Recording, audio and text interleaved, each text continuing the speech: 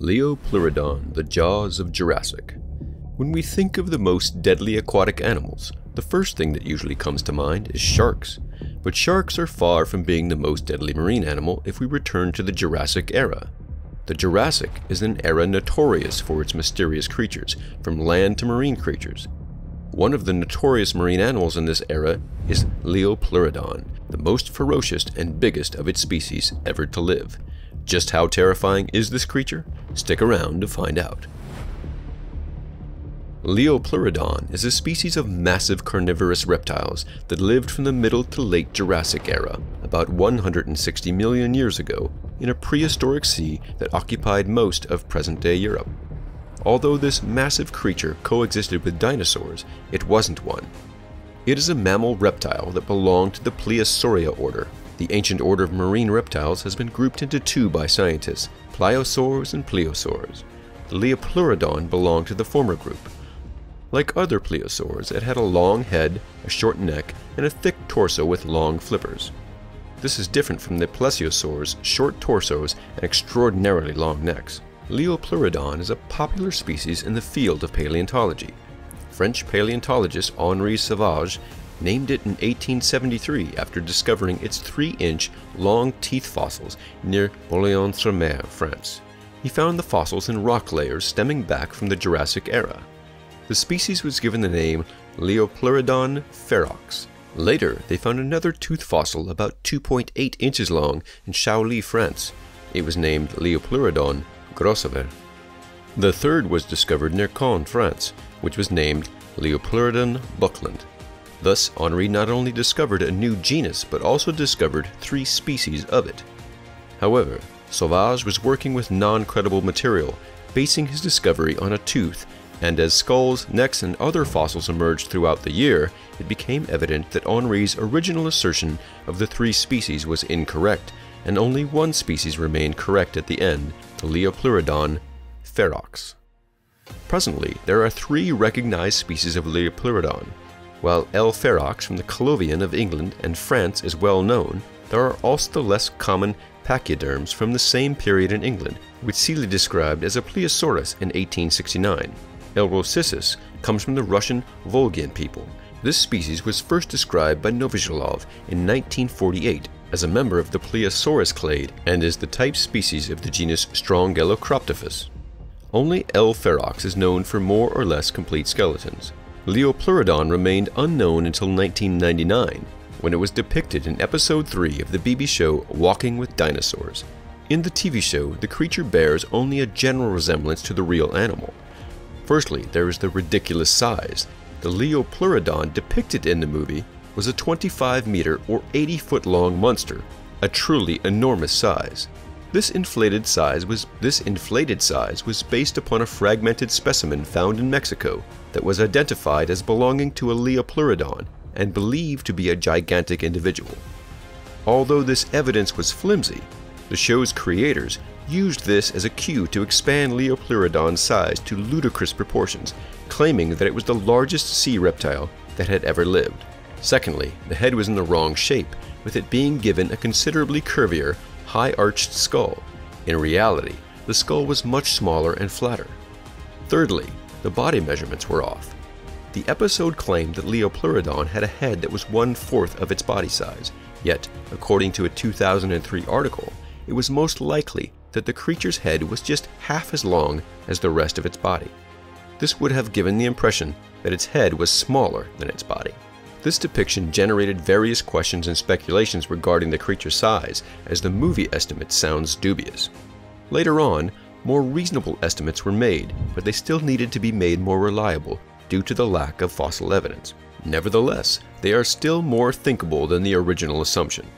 One such is the notion of paleontologist L.B. Tarlow. He derived that a plesiosaur, including Liopleurodon, total body length can be inferred from its skull length because the skull makes up roughly 1/7 of the entire body. According to Tarlow's calculations, the L. ferox skull, the largest known skull at 1.5 meters long, would have been about 11 meters, 38 feet long. Tarlow's estimates may be accurate, however, there is some doubt. Subsequent research on plesiosaurs has challenged Tarlow's estimates and revealed that the heads of these animals were only around 1/5 as long as the rest of their bodies. Therefore, the L. ferox would have been an average of 7 to 10 meters, 33 to 35 feet long. Plesiosaur remains excavated from the Kimmeridge Clay Formation of England suggest the existence of a considerably larger taxon, possibly reaching a length of 15 meters, 49.2 feet. However, they have not been identified as belonging to Liopleurodon. Once categorized as Liopleurodon macromeris, a mandible on exhibit in the Oxford University Museum of Natural History measures over 3 meters. The mandible was previously attributed to Stratosaurus when it was first described as Stratosaurus macromeris. The genus Stratosaurus later became a junior synonym of Liopleurodon, but it is now known as Plesiosaurus macromeris. More recently, however, paleontologists have once again reduced the number because a better specimen was found, giving scientists a better idea of the size of this creature. The specimen was about 6.39 meters, or 21 feet long. Based on his head-to-body ratio, the paleontologists calculated the size of other Liopleurodon whose skeletons weren't complete and noted that the largest would have been about 7.5 meters, or 25 feet long. While this is considerably smaller than the massive representation seen in Walking with Dinosaurs, the new size still makes the Liopleurodon larger than great white sharks. Even larger individuals will outsize the largest great white ever recorded, and since only a handful of the fossils of this creature have been discovered, some people believe that there are still larger sizes out there. Also, the Liopleurodon belongs to a class of plesiosaurs known as the Lasophonia, the Greek word for sea murderers. It weighs about 2.5 tons. To put it into perspective, the average car weighs 1.55 tons, making them quite imposing. Aside from their massive head, another feature of Liopleurodon is their strong paddle-like limbs. This four-flipper propulsion was characteristic of all plesiosaurs. They were all powerful swimmers, with the floppers giving them impressive acceleration. Studies on the floppers and their presumed swimming size further reveal that although the Liopleurodon has been great at covering long distances quickly, it would have been a bolt of lightning in a short distance, which led paleontologists to believe that he hunted his prey by ambushing them. But another feature also helps this creature in this regard is its sense of smell. On the Liopleurodon's massive head were two highly specialized nostrils, which allowed it to smell food kilometers away, which it would attack with its mouth. Their nostrils on the snout are arranged to enable them to taste the water, probably especially after fresh kills when there is blood in the water. The third weapon possessed by Liopleurodon is its mouth. With Liopleurodon's massive skull, it's evident that it had a strong jaw and a stronger bite. It could easily have held a medium-sized car in its mouth and bitten it in half. Although no credible research has been done to ascertain this strong bite, it surely possesses some features which glaringly back this up.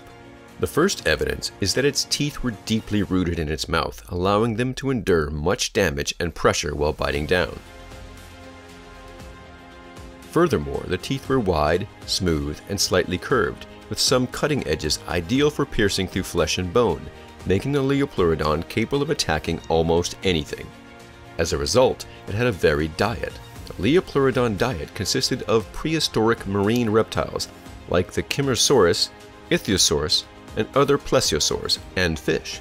Despite clearly liking the big game, the Liopleurodon probably ate anything it could catch, including smaller marine animals. Because of the number of animal fossils found alongside its remains, paleontologists believe its food list is extensive. However, given the large size of the Liopleurodon, it's uncertain if it would have had any natural enemies big enough to take it on except members of its clade. As mentioned earlier, Liopleurodon lived in a shallow body of water in Europe, mostly concentrated in Germany, England, and France. At that time, there was a thriving population of plesiosaurs and plesiosaurs. Liopleurodon lived underwater, but unlike many other marine reptiles of the time, they lacked gills. This implies that, like modern aquatic mammals like whales, they occasionally had to break the surface to breathe. According to biblical studies, Liopleurodon survived the great floods described in Noah's Ark, and then later died off of environmental change.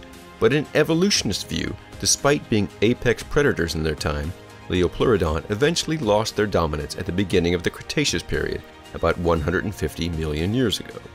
The advent of the mosasaurs, a group of vicious and better adapted marine reptiles, threatened the dominance of the plesiosaurs and plesiosaurs. With time, they outdo Liopleurodon and their close cousins. By the time the Cretaceous Tertiary extinction happened about 65 million years ago, they had all but disappeared.